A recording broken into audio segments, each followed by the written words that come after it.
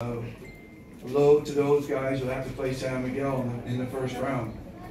That's one of the reasons we wanted to win tonight, because we knew we wouldn't have to play them in that first round.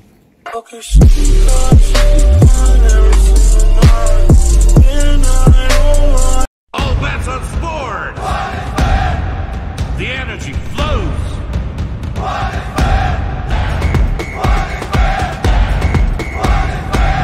One is bet. This is your victory.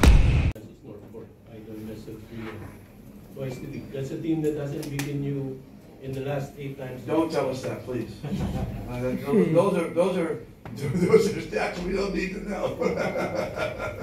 Because there's always a first time. Thanks, guys. Sorry. There's always a first time, and you know, you have the odds, and eventually, you know, the odds will go in their favor. We had a tough time against them last game, and right until the early part of the fourth quarter, we were able to do a little bit of a breakaway.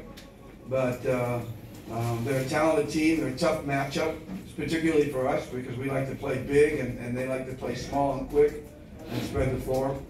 So you know, it's I mean, obviously we prefer not to play San Miguel because they are on a roll, and they're looking really good, and Jumar's back, and Terrence is back, and low to those guys who have to play San Miguel in the first round. That's one of the reasons we wanted to win tonight, because we knew we wouldn't have to play them in that first round. And you have a lot of former players at North Point. Yes, and they certainly get motivated when they play us. Luckily we got a couple Northport players too, in Stanley and Jamie, so they get motivated as well. So hopefully that kind of balances it all out.